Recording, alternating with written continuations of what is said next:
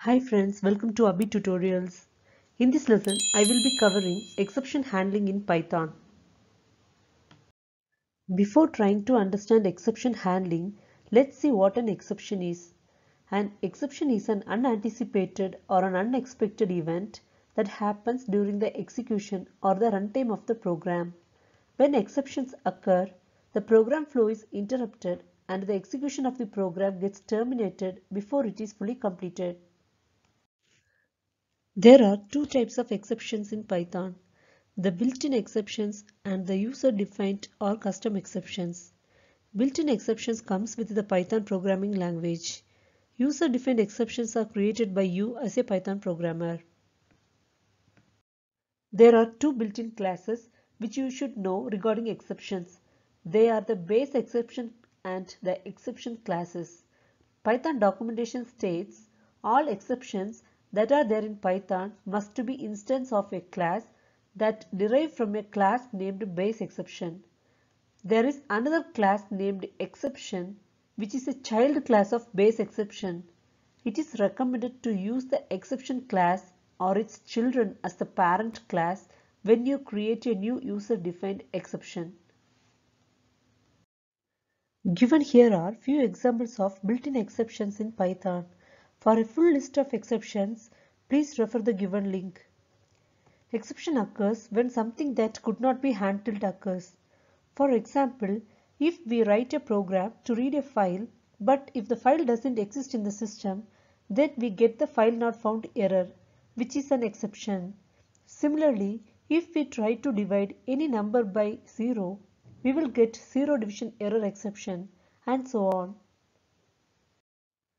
Now that we have seen what an exception is and its types, let's now try to understand exception handling.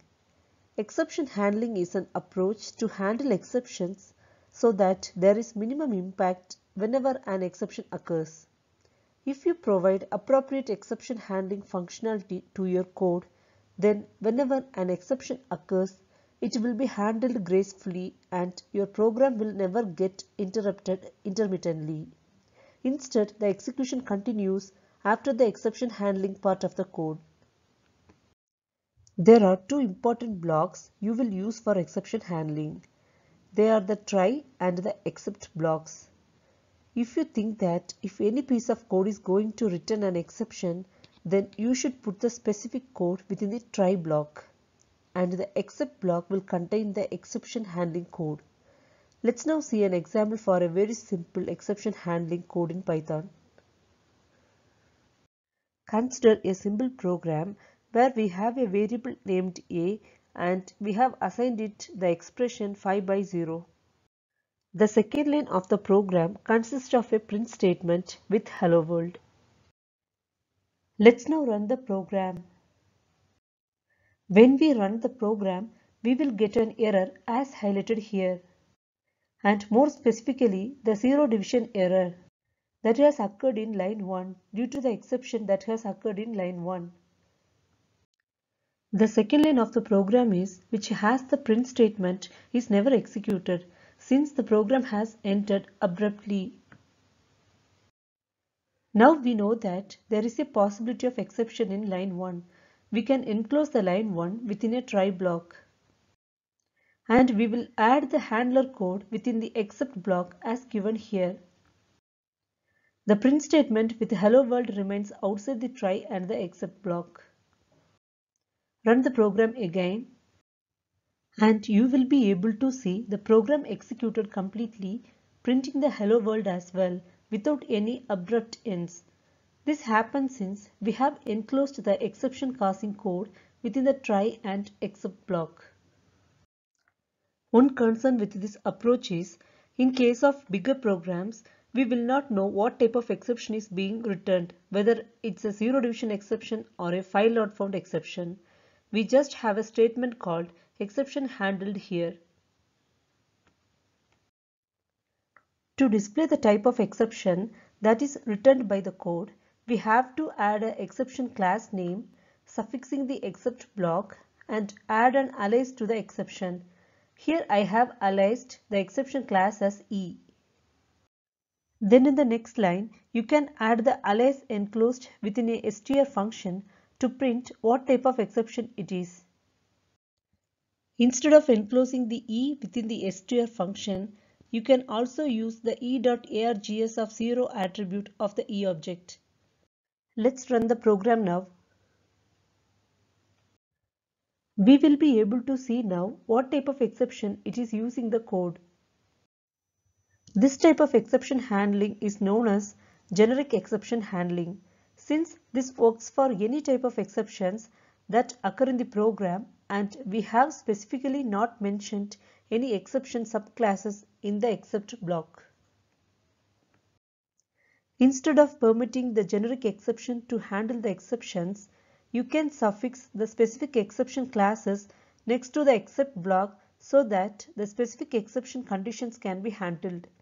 In the example given here, I have given an additional except block that handles the zero division error if it occurs. Run the program now, and you will be able to see the zero division error is displayed as part of the except block that specifically handles the zero division error. The generic exception handler doesn't get any exception to handle since it's already handled by the previous exception handler. And the final print statement of the program is executed successfully since the exceptions are handled appropriately in previous steps.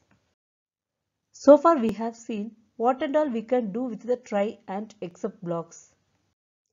There is yet another block which comes along with the try block called finally. Code written in the finally block runs regardless of whether an exception occurred in a program or not. The finally block is generally used to close the objects that are open and to free up system resources. Let's now see an example of how the finally block works. Consider a program where you have a try block with an exception causing code.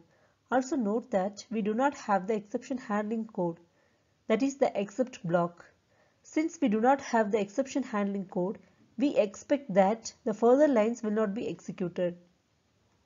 However, when we execute the program runs and throws unhandled exception that terminates the program abruptly. But since we have enclosed the print statement within the finally block, it didn't bother about the exception and printed the value of the expression passed within the print statement. In Python programming, you may see the try, except and finally blocks stacked as given here.